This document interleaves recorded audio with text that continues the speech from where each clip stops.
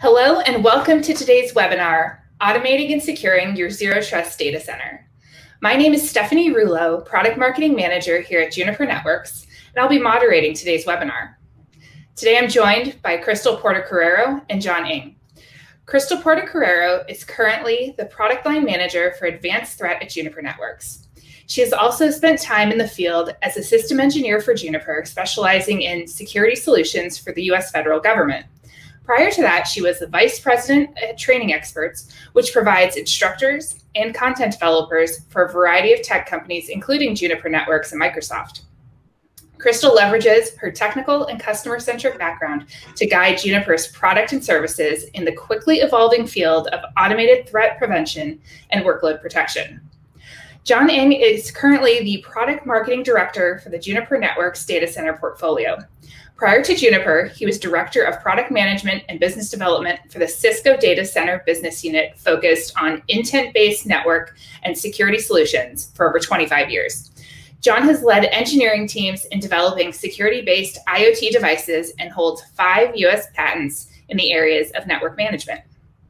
As Crystal and John go through the presentation today, please feel free to enter questions in the chat box. They will answer your questions immediately following the presentation. So without further ado, let me hand things over to Crystal and John. Thank you, Stephanie. So today what we're going to be talking about is automating and securing your zero trust data center. And, first we want to go over some of the trends, some of the things that's been happening in the network world, and how networks have evolved over the past decade, and it will continue to do so. There's been massive amount of data that's going into the data center and into the network itself that requires additional new methods of managing this huge amount of data, from your IoT devices, from your web applications, through applications on your mobile phone even. All this information is coming in, and we need a better way to manage it, and it's also the better way of securing it as well.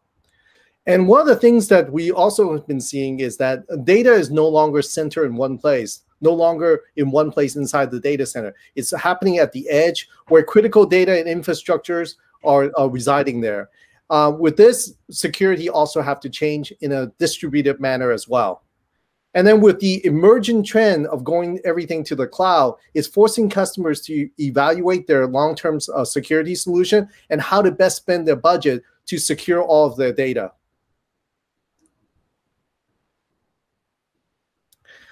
So, one of the things about security inside the network and the data center itself is, these are the things that's been happening. Recently, we hear about the Colonial Pipeline with all the ransomware that's been happening there, stopping the, gas pipes. And additional to that is, you also hear about the JPS meat supplier, affecting the supply chain that's keeping, the production of produce as well. So these are things that you hear about now, but it's been actually happening for quite some time.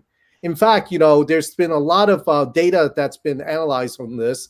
And if you take a look at it, there's attacks in every 39 seconds, and, just overwhelming the operators in the data center, as well as, people who's managing the network. Oftentimes, there's breaches, inside the network himself. And a lot of time is, they don't see it for months at a time. In fact, it's like 56% of the time, that's where the data is coming from, saying that, these breaches, we don't actually see it for months and even longer. Yeah, and what's kind of interesting about all of this is not only, how the security landscape has changed, but nowadays, you no longer really need to be a sophisticated hacker to be able to cause a lot of damage. A lot of what's available now to anybody out there, with a credit card and motivation, is the ability to go buy ransomware as a service or buy DDoS as a service.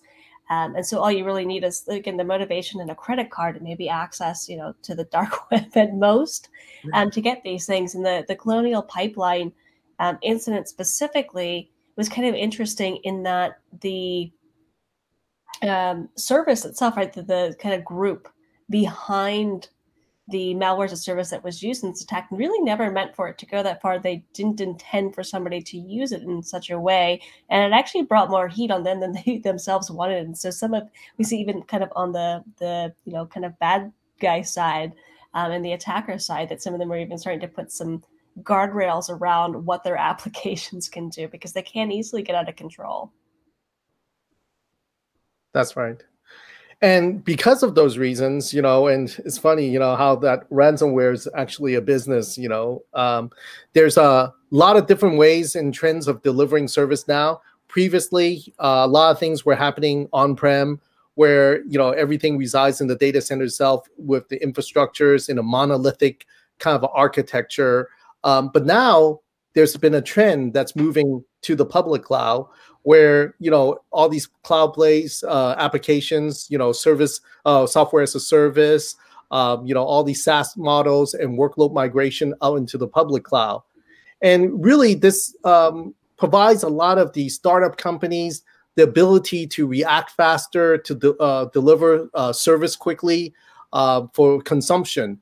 And as things move on, the life cycle of the product, we're also seeing a trend that not only are they using the public cloud, but there's been a trend of using a hybrid cloud where not only public cloud, but also on-prem as well. So knowing exactly when your application, what type of life cycle your application's at, it utilizes, either on-prem or into the cloud itself.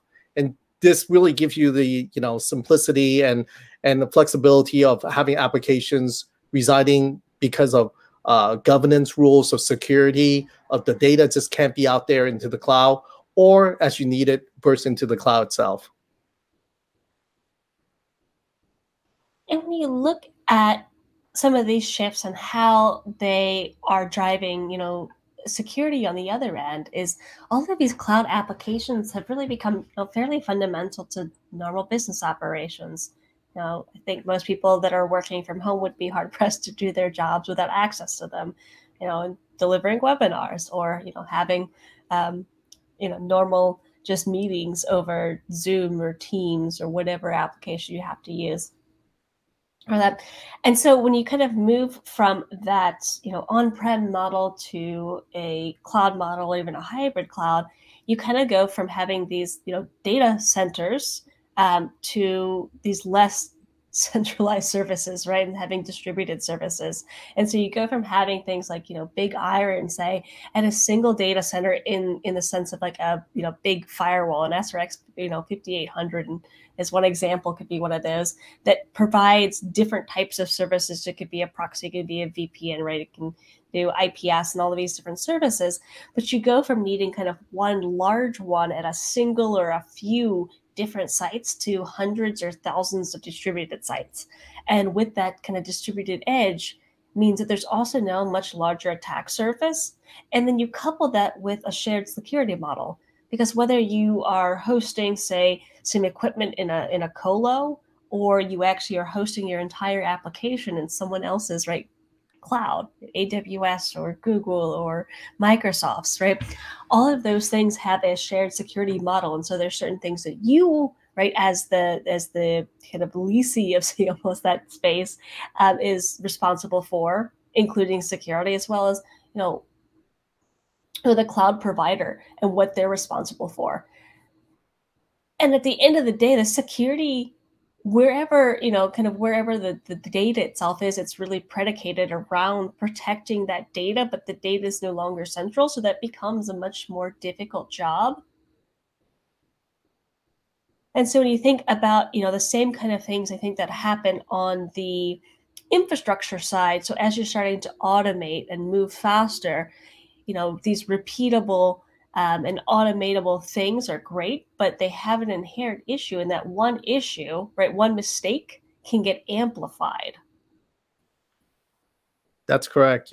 So really what you're saying is because of the distributed nature and not only in one place anymore, if you, let's say, roll out a policy that's incorrect in one place and it got distributed, something that really takes like 5 minutes to do, and that's great, you did it in 5 minutes, but it's going to take you like 5 days just to recover that and fix it and test it and make sure everything is fine again.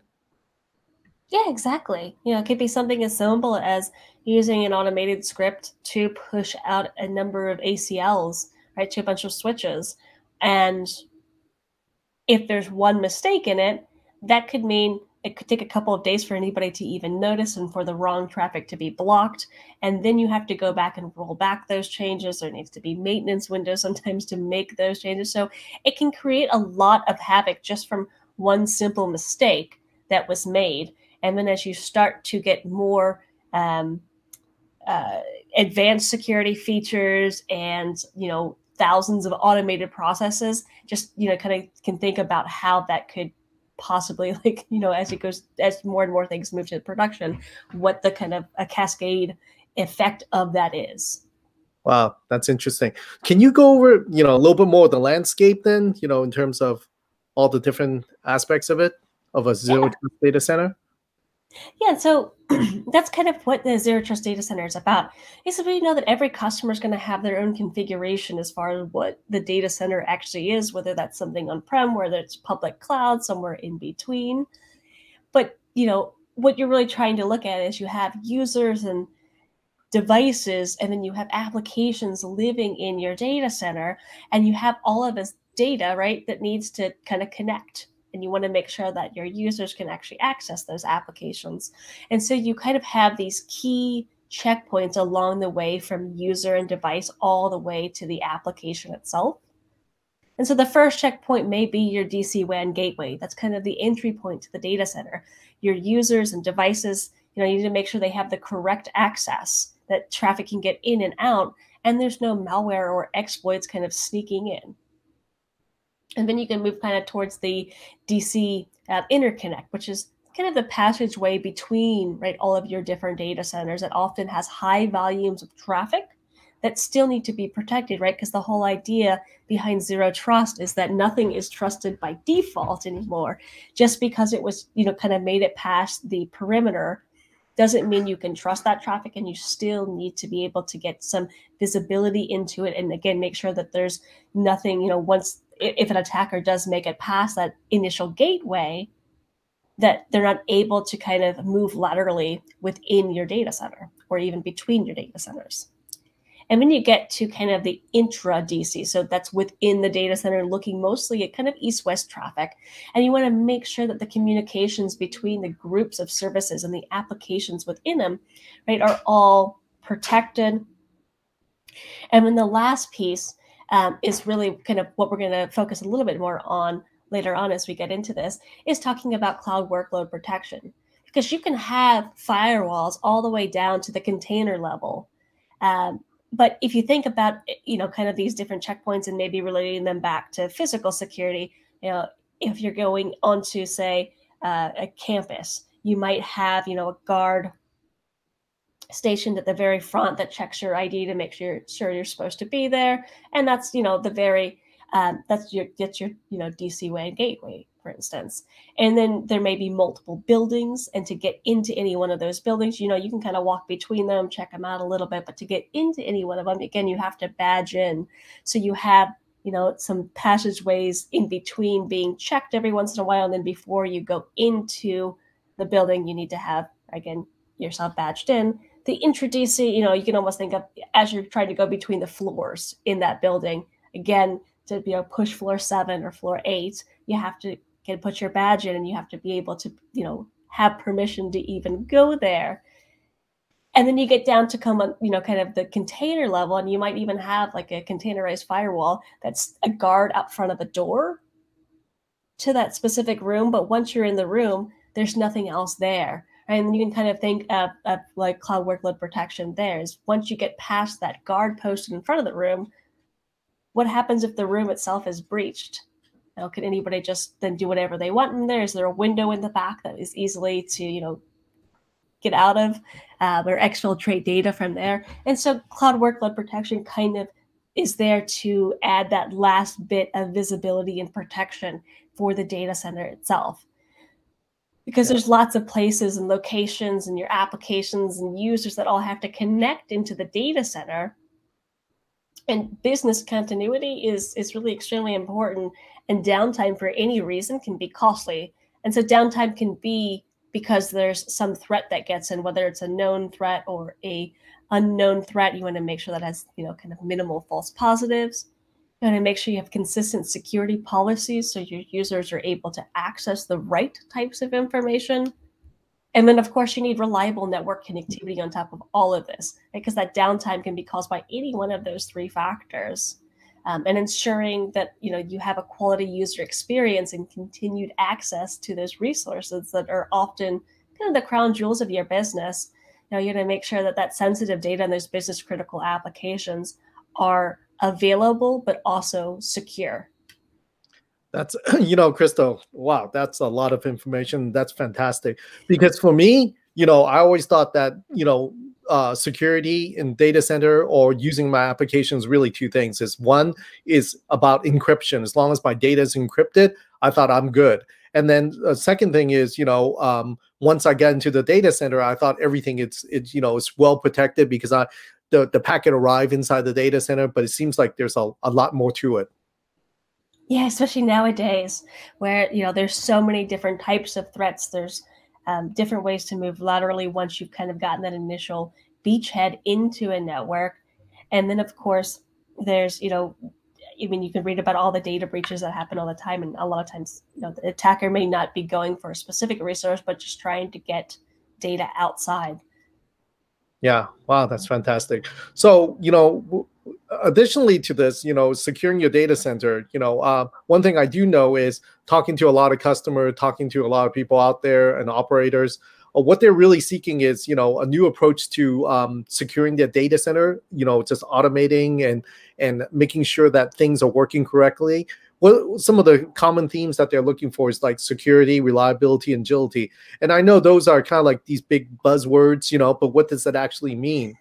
And what I'm seeing is, what they're looking for is ability to automate and create a repeatable success. That means, instead of just typing everything in, because everything's distributed and there's multiple switches in your data center and a lot of different, different configuration that's required, like policies and such, is oftentimes easy to make mistakes. And like what we talked about earlier, something that takes you 5 seconds to do, it will take you like several days, 5 days just to, undo something, to roll back some of the policies. And this is where, the Apstra solution really kind of comes in and is very helpful. It provides the ability to take a look at policies that you're trying to roll out and identifying if there's any clash in those policies, like access lists, and knowing that if there's a conflict in intent, if one is overriding the other, now which one's actually correct? Apstra has a way of going about analyzing that and telling you that, hey, you might be potentially having a security hole there. Or the fact that you want to go to this next generation fabric architecture with VX90 VPN, with all the goodness of the segmentation. You love all those goodness, but it's hard to provision something like that. And how do you go about making it easy for yourself? And that's where Apstra also kind of comes in, allowing you to configure the segmentations, the spines and the leaves, and just roll out a VX90 VPN fabric, correctly, and being able to, reproduce that again and again. Yeah, it's really interesting. I mean, there's a lot of it makes it a whole lot easier when you start to automate, but there's a lot of things to keep in mind that as you start automating things, are you automating the correct things? Are you automating it in the correct way? And so having the security piece baked in, having some intent-based, lifecycle management in there can be really helpful to make sure that these things get done and kind of get done correctly, because it's easy to make mistakes and have those magnified. Yes, absolutely. But I'd like to hear more about this workload protection that you're talking about. So if you could walk us through it, that would be fantastic. Yeah, so Juniper Cloud Workload Protection. And I think before we go into what the product really is, I want to talk a little bit more about just applications and application security, because nearly everything we do on the network involves application, whether that's, again, sitting in a webinar, browsing the web, chatting with friends, using mobile games, or even just normal business kind of applications that you use on a day-to-day basis. They're what allows us to kind of live our digital lives, and they connect us with one another. But those applications do have to store, process, and exchange data. And when we use them, we expect them, one, to be accessible immediately. I mean, how many times have you picked up your phone and gone to, order food, say for instance, or, call a car or any other thing, and even just browse the website and it doesn't come up, within 10 seconds, you're probably just like, why is this taking so long? Everybody wants access to everything immediately. And you also kind of just trust that the application is doing what it's intended to do and that the experience itself is secure. You might see a little lock icon that says, okay, I know that means something like that's secure. But I think more people are starting to question whether or not their apps are secure because of the number of breaches that are seen. And, I think the public is becoming more aware. I mean, just the other day there was, in the news, the T-Mobile, yep, there we go, breach. There's a lot of customer records and a lot of information that gets out there. And so people want to make sure now that their applications are more secure, and it helps as a company, right, to ensure the security is there. And so it's one of the things we want to help, our customers really with, is making sure that the application security is a core tenet of their business, but also of the kind of Juniper experience first networking philosophy. Because again, going back to what an application is at its core, it's code, right? That's written by somebody, and it can contain errors, not because anybody's doing something malicious or is lazy. It's just errors happen, and those errors can present opportunities for attackers to exploit the kind of underlying resources, whether that's the underlying, say, operating system, a database, a data collector. And going back to kind of the amplification issue, just like as you're creating kind of automation and things in, say, your infrastructure, the same kind of thing can happen with your code. So you might have had a single application running on a single VM with this kind of monolithic structure, and one error at least could be mitigated in a number of ways, and it's only on that specific application within that specific server. But nowadays, if you look at microservices architectures and the ability to elastically scale, that error again creates a huge amplification. And where it was an error in one place, it's now an error in 20 containers or 50 containers because you just had a giant burst of traffic. Nothing is really perfect again, so it's really important to really look at the security of these applications. Crystal, this resonates extremely well for me because having come from development, I know that there's no perfect code out there. And as much as we test it, there's still things that escapes us and gets out there and is vulnerable. So. Yeah. And, and I think that's just a human, right? It's just a human condition sometimes, because everybody wants to get to, market faster. They want to have, more dialogue with their customers, create better, more innovative solutions. And so there's a lot of reasons why companies are looking at, kind of digital transformation. But a lot of organizations are starting to almost run before they can walk. And you need to deliver services quickly, but the risk of doing this insecurely is growing.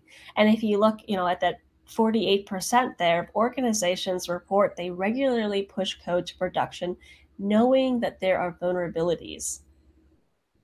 Yeah, wow. And it's because, and it's because there is, time to market and business needs that often come before the security side of things. And of course, it depends on the severity of the vulnerability found.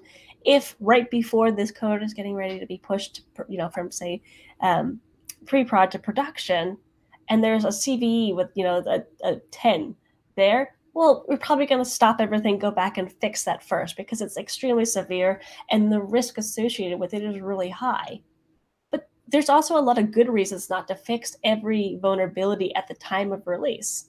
right? 48% isn't because there's a ton of lazy developers or there's a bunch of bad security analysts that don't find the things in time and give the developers enough time, right? It's really that, you might have, say, a legacy application that you're going to sunset soon anyway. So does it make sense to spend a whole month fixing code that you're going to end of life in 3 months? You might have third-party code that you can't fix yourself. You're waiting on the vendor, right, to give you a patch. And then going into whole upgrades and patching, that can be really time-consuming. And so it's something that is being planned, but it might take a little bit longer than you need to get this one specific feature out now that the code is done. So again, it's just keeping things in perspective of why these things happen, but that 48% still does exist. Yeah, and the thing is, Crystal, there's also feasibility as well. Being a developer, there's oftentimes, there might be code out there that's like 1.1 code, but we've moved on and we're working on 1.2 code. It's really hard for the whole team to stop whatever they're doing just to go back and fix a particular problem, because the code base have changed and it's just not feasible. It's very difficult. So definitely, I wish we had, a tool like this, that you're talking about that could scan and identify these problems. Yeah, because I mean, at the end of the day, a lot of this comes down to being about trade-offs. And as your organization starts to shift, right, and develop, say like DevOps models and more automation and more security, or even DevSecOps, it's important to have, tools that help you kind of get there. And so you want to make sure that, you're looking at something like Juniper Cloud Workload Protection, which does provide vulnerability detection, but it also does real-time detection, and it does it all in one platform. So it can address both the new and unseen vulnerabilities, but also gives you a way to, kind of ensure that those vulnerabilities are covered in real time in the case that you can't fix them immediately, right? And it does all of this in a signatureless, lightweight manner that's highly scalable. There you go. It also uses this thing called optimized flow control integrity technology, which kind of creates a DNA map of your application, which helps, kind of map out how it should be behaving. And when it does something out of the norm, right, can look for those type of things. It also helps reduce false positives by validating the execution of the application itself. So you take all of that, both real-time, application protection for your production network, as well as some vulnerability detection for your pre-production network. And then, of course, take all of that and provide a lot of comprehensive telemetry so your DevSecOps teams actually can gain insight to the threat activity that's happening on a per, kind of event basis, but then also get a lot of, rich reporting and roll-ups of, how this happened over a day, a week, a month, including things like application connectivity, topology, and then, of course, detailed information about the attempted attack. And that piece of the telemetry you get, like where the attack came from, who was trying to, infiltrate your network, for instance, that information can actually be not only detected and stopped in real time, but then we can take that and share that back with the rest of the network. And through you can start to share a feed with the rest of, say, your VSRXs or SRXs at all those different checkpoints we kind of talked about. So you kind of detect it once at the application level, but then enforce it everywhere along the way within your data center. So you're not wasting resources over and over trying to stop the same, say, attacker, or that attacker may have tried to run the same type of exploit against maybe 5 or 10 different services within your network. And now you can kind of block them all. And if they try to move laterally again, that information, right, that is stopped automatically. Wow, that's fantastic. So what I'm hearing is, in summary, is like the Juniper workload protection helps you stop attacks in real time in running application that's inside your data center today, without any changes to code. It just identifies it using its telemetry data, using its algorithm, figuring out that attack is coming in and stop it right then and there. Yeah, exactly. It can do things like monitor the behavior of your containers. It can scan them for vulnerability. It can also do segmentation and kind of secure the mesh further, or secure mesh to further improve your security. And again, while I would love to say that we will 100% protect you against every attack, there's no silver bullet, unfortunately, in security. And so some things may get through. And so in the case of a breach, it's always important to also kind of reduce the blast radius of that attack and make sure the rest of the network, right, is aware of what's happening. And so the more information you can share, especially in an automated, scalable fashion, I think the better. Okay, and this is signatureless, right? So you don't need to have seen this problem before, because most of the tools that I've used is, it scans a signature, it sees it first, somebody has to feed it to me, but this is something different. Correct. Yep. And so while it can protect you against a lot of known attacks, there's also some behavior detection. So it can do this all without any signatures, which can be take time because you have to know about something to protect against it first. And then secondly, the agents that are running at the application level can get fairly bloated when you have to constantly load new signatures, and that's just another bit of operational overhead. Fantastic. So yes. I'd like to see more about it. All right, so now I'm going to go ahead here and I'm going to... Hello, and welcome to today's Juniper Cloud Workload Protection demonstration. We will show you how together the VSRX and Juniper Cloud Workload Protection can protect the workload. Let's take a look at our setup. Here we have a normal application user and an attacker. Both will use the two windows that will appear on the left-hand side of the screen. A typical user will request the website, and the attacker sends some routine curve requests for at least one attack. We will also see the VSRX UI on the left, and the firewall itself shows the dynamic of the IP big blocks. On the right, we will have the Juniper Cloud Workload Protection UI, so we can see the traffic coming into the firewall. We will start with some normal traffic, and there are two users, our typical user and the attacker from the slide I showed you just a second ago. As you can see, it's the TCP and normal applications, and we can see some closed access from the internet to the server, and that's a policy name. You will notice here that we don't have any activity displayed. Let's launch an attack. Of course, we will not show you the code for that attack.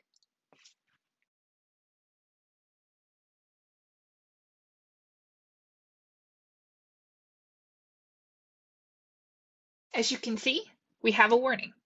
I'll go ahead and refresh. We have the remote code execution launch on this web server. As you can see, it was blocked, as expected. We have the full detail of the incident.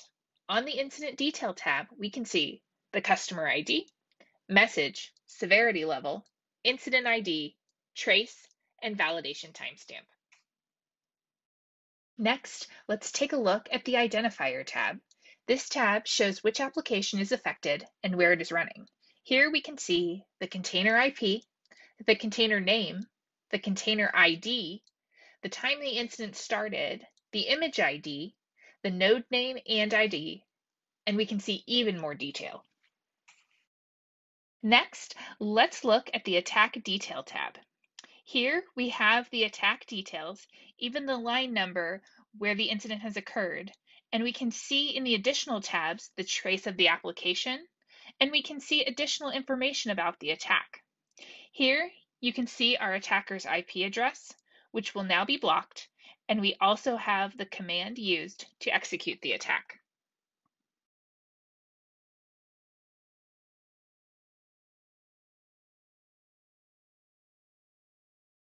Now, Juniper Cloud Workload Protection takes that address, and when the attacker tries to perform a standard request, he will not be granted access. The request will be automatically blocked. Here we can see that the session has been denied, and we are matching the policy with Juniper Cloud Workload Protection. These fields speak automatically to each other and will block the attacker permanently on any other website behind this firewall. Of course, that can also apply to other firewalls on the network communicating with Juniper Cloud Workload Protection. Additionally, we can dig into more details on Juniper Cloud workload protection, such as where the vulnerabilities are on a server, whether these vulnerabilities are critical or not, and what other applications are running on the server.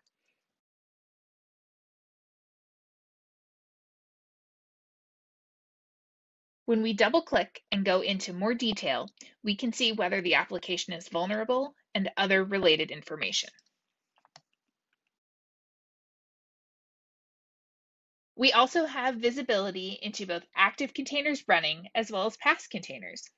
We can see information including behaviors and vulnerabilities in both detail and summary form.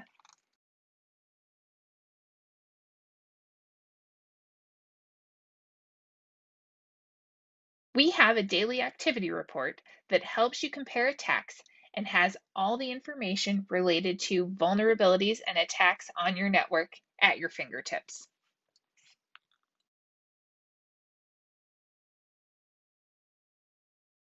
Going back to our attacker, we can see through the integration between the VSRX and Juniper Cloud Workload Protection that they are still blocked. We can see this attack on the firewall logs, and all future requests will be permanently blocked.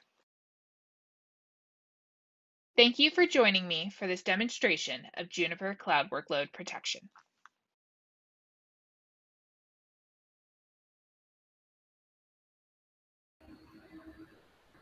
Wow, that was awesome.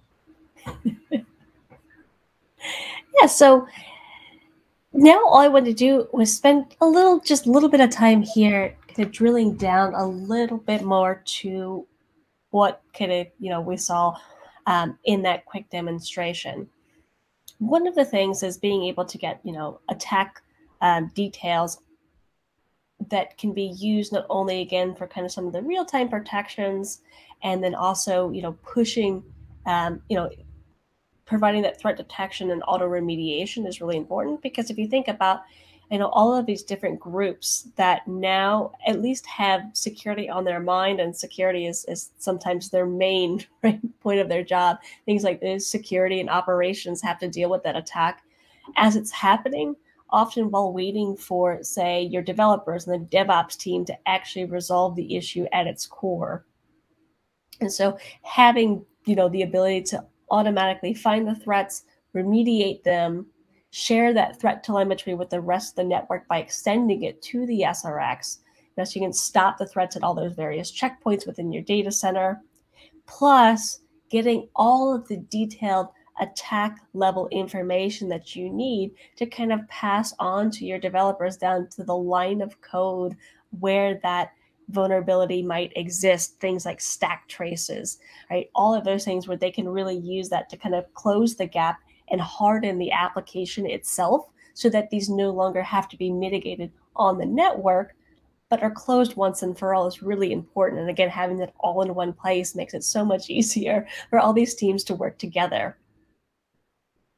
You also get things like proof of exploits. So, you might have, I've worked on the security side before, and with a number of security teams, you might have an analyst that, is in charge of doing application security. And part of what they might do is go through and run, say, a vulnerability scanner and get a list of, here's all the things that you're vulnerable to.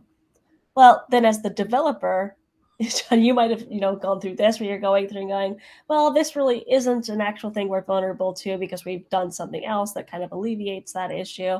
Or, yeah, we're already fixing that. And it's this kind of back and forth that creates some kind of, friction points. Mm-hmm. And so having a consolidated, kind of view where analysts, your security operations teams, and your developers and DevOps people can all kind of work together and provide metrics that are needed to prevent those future attacks, helps kind of elevate the team, and they can use these as an educational tool as well. So you can share information and find those potential issues before they arise.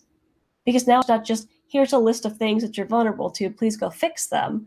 It's, hey, we were able to find this vulnerability, and it's not just something that we think you might be vulnerable to based off of the scan or based off of some pen testing we had done, but this is something that was exploited, and we can even provide how it was exploited. right? So what was the type of exploit? In this case, you can see it was remote. It was a remote code execution, and you could even get the payload that was used in this particular exploit. Now, there may be other payloads that could be used to generate a similar type of attack, but here's at least one example and a proof of that exploit. Again, so it's really, I think, as extremely helpful tool to use, for everybody to help educate and start to relieve some of those friction points between all these different groups that are involved often.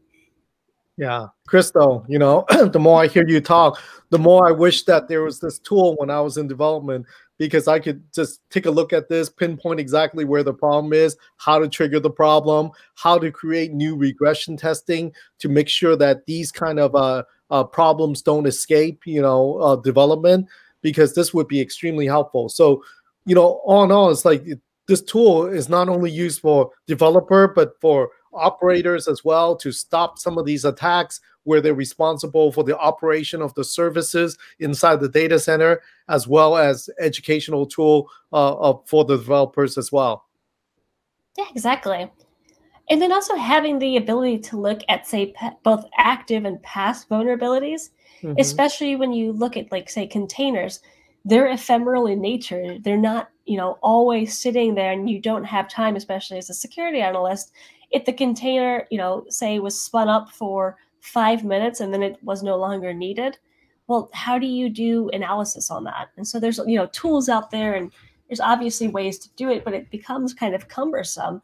So what if you had, again, the same types of information for not only active containers, but also the past containers, and you can see where those vulnerabilities lie? Maybe there are some correlation you can get between those. And again, it's about figuring out where those vulnerabilities might exist and hardening the application, so you're no longer relying on, all of these additional kind of bolt-on tools.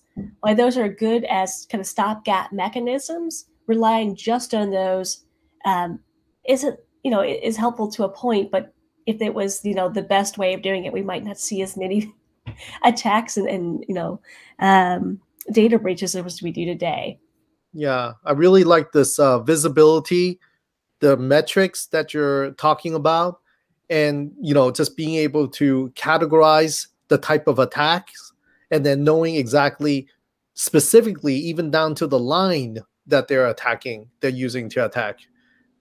So Exactly. this is fantastic. Exactly. And I think that's one of the last things here I'll talk about is just now the world is changing, and that can be difficult sometimes, as you have these three different groups who all have different directives. It's not that anybody's mean or lazy or obnoxious or all these other words you could put to it. I'm sure if you've worked in any of these areas, you might have felt about other teams in your organization. A lot of organizations are struggling with this, and how do they kind of fix the security vulnerabilities and the kind of inherent nature of these things, because it's there's operations, there's the technology side, and we're becoming more efficient there, but the security, right, and our security posture is starting to lag a little bit behind. And so we want to be able to detect and deny access where it makes sense, because your network team, right, is mostly focused on providing uptime and availability, right? That's the metrics they're often judged by, where security is really looking at needing visibility, doing forensics, finding threats, protecting users and devices and applications and data. They have a lot of things they have to protect and provide information on. And then, of course, you look at your developers, where they're developing new features, new products, new and innovative ways to solve problems, and kind of forcing, say, your developer to be a security analyst, or your security analyst to learn how to be a developer. It can work in some organizations, but it may not always be the right answer, and it can be very challenging for those individual people. And so one of the things, I've talked to a number of customers and trying to get a sense of, how are they trying to solve this issue? Because if you look at the cost, right, and benefit, the cost analysis here, finding these security vulnerabilities early in the development process, cost about $80, as opposed to it's about $7,600 when you find it after it's been moved to production. So there's some very obvious cost savings, but there's also just a savings in, trying to make everybody's life a little bit easier, where you don't have to make as, many compromises. You're not spending as many hours just kind of chasing problems that you kind of already knew were there, but now have to track them down and alleviate them. So it's getting rid of some of those friction points that are often put in there because the business needs to be more agile, and security is sometimes seen as a department of no. And I've talked to, like, for example, one customer. One of the ways they were trying to help solve this issue, at least in an organizational way, was take all of their security team and place them under the CTO, so that your security team kind of sits alongside your developers and everybody rolls up to the same person at the end of the day in the organization. I've talked to another customer who was doing the exact opposite, and they were moving their development team under the CISO and saying, now, all of these teams have to work together, and it's the CISO's job to make sure that the applications are secure. And so they're being given some developers to work with on their team to ensure that this happens. And why, I don't think that we have the answers for the organizational challenges that can arise, making sure that you're leveraging technologies that improve everybody's, day-to-day life, I think can be really helpful. And giving the visibility and trying to use it kind of as an educational tool so everybody can work together more efficiently and more effectively is really important.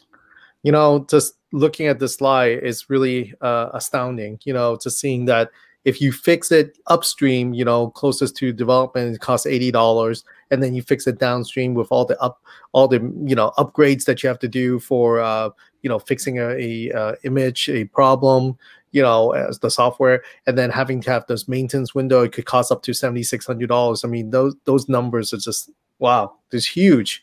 And just overall, just listening to everything you have said, Crystal, I mean, I'm just like really excited about this, because I could see any CXO level type of person seeing that, hey, our operation team is capable of stopping attacks even when there is some minor vulnerabilities that's out there that people could exploit and try to get into our data center. And now you have this workload protection that's really allows me to sleep better at night. I mean, earlier we talked about Apstra providing you with the automation, the ability to detect when you make mistakes, manually. And also if you have some clashes in intent when you're adding access lists that could potentially open holes. But this is just another, tool in the toolbox that could, address these vulnerability attacks that, people could come in and exploit our, disrupt our service and exploit our data center. Exactly. It's a difficult challenge, but I think there's a number of ways that, we can try to help our customers solve these issues through automation, through, having more reliable processes, through adding security and baking those into everything kind of at its core, and sharing that threat data not only with the network, but with each other, right? And all the different teams kind of involved in this. Yeah, fantastic. Yeah. So I was just going to take a quick look here. It looks like we have a couple questions. So I'm going to answer a couple questions here just briefly, and then for any ones that I don't get to, I apologize. We are running kind of short on time here. So, please reach out to your, either Juniper account team. You could reach out to John and I. We'd be more than happy to help as well if we don't get to your question. So I'm just going to take a look here at a couple of them. So one of the questions is Juniper Cloud Workload Protection on-prem or in the cloud? And I don't know if that's something that we actually address. So it's a SaaS-based offering. So it's a kind of a cloud-based offering where it makes it really easy, so that you don't have to deploy anything except for the agents, and you can get access to kind of everything it has to offer. But there is also an on-prem option for those customers that would prefer that. So you have, both options. Most people go with the SaaS option because it's easier. You don't have to worry about, the kind of operational overhead and having to run a server and some additional resources for it. But it does come as an on-prem offering if you need it. One of the other questions here, let's see. Can the attack also be flagged once it's already inside the data center? Actually, that's a great question. And so, yeah, that's one of the things, right, is when and when a vulnerability, right, is being exploited by an active attacker, that's one of the things you'll see kind of, right, there's an active notification that'll pop up as it's stopping that. You'll get all of the threat detail you need. But the other thing, right, is not only flagging and saying, hey, it's here, but we're stopping it in real time. And then we're also sharing information about the attacker, right, who's trying to exploit the application itself, and sharing that information with the rest of the network. So that goes onto the feed that gets shared out with, say, the VSRX or your physical SRXs. So you can kind of detect it on one application and actually protect all of your applications and really everything within your data center. So at the kind of container level to the VM level, up to the intra DC level, and between your data centers and all the way to the perimeter, all of it is shared with the help of, right, the threat protection, the cloud application workload protection platform, and the SRX integration. And I think, and again, if there's other questions, please feel free to reach out. I thank you guys, all so much for coming and hanging out with John and I tonight. And thank you again, John, for all your insight. Yeah, and thank you, for sharing this workload protection. Juniper Cloud Workload Protection, I think, is an awesome application and just another tool, that could help us. So thank you. Thanks.